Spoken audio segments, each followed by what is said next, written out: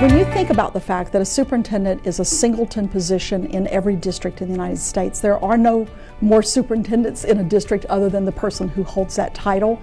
And it's a very lonely job, and at times, you know, you're looking for that person who you can talk to about a big issue that perhaps you're confronting. It could be a question you have. It could be a need for resources in terms of suggestions that would help you figure out, how do I really bring something else into the mix inside my school district that will really elevate the work we're trying to do. And the process is truly about engagement. And I would dare to say, when we look at this whole standards movement, we look at closing the achievement gap and opportunity gap, what's really missing is family and community engagement. And that's something Dan as well as AASA have done a fantastic job of emphasizing, because they know engagement is more than just about the local school district and the work of the superintendent. It's about the entire village. Because we're all facing the same issues and same problems, same concerns, whether those concerns around funding or parental engagement and involvement within the public school in the lives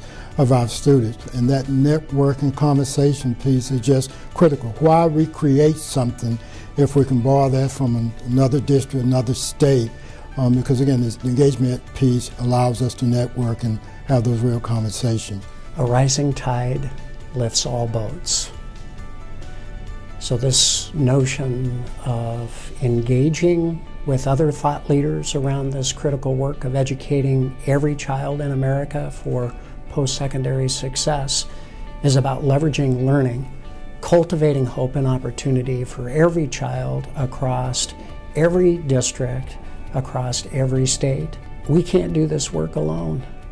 It requires a village, and that village includes not just our local community, but the broader community of public school thought leaders to help shape a path.